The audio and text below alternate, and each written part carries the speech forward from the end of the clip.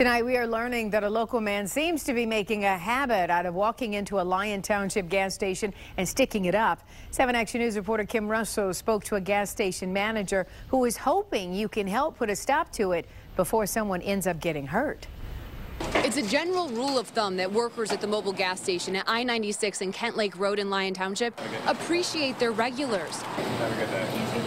But there's always an exception to such a rule.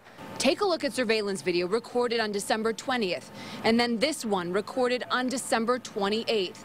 The man in the hoodie in both videos is one regular they don't appreciate. He's becoming a regular armed robber with regular conversation.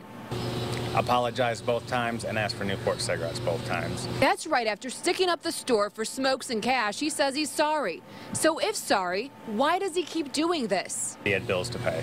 But here's the thing. The people who work here, they have bills to pay too. And as you can see, they have job openings. And as far as they know, the man didn't apply, even though he would make more money in an honest day's work than he did committing an armed robbery.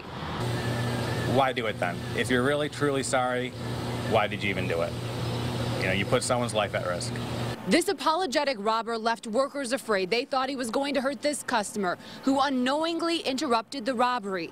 They worry that next time he walks in their business or another with a gun, there will be a tragedy. So they ask you to take a close look at this sorry Newport smoking thief. If you recognize him, call the Oakland County Sheriff's Office. In Lyon Township, Kim Russell, 7 Action News.